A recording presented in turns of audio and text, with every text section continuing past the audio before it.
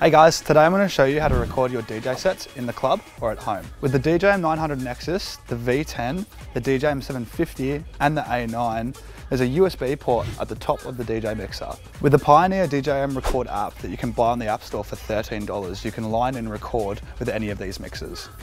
On the app, when you plug in, it'll show that you're connected to the DJ mixer. Once you hit the settings screen, you can change the input volume, which does start a bit low, so you can turn it up a bit more, but don't turn it too high because it will clip. And once it's recording, just hit play, and off you go.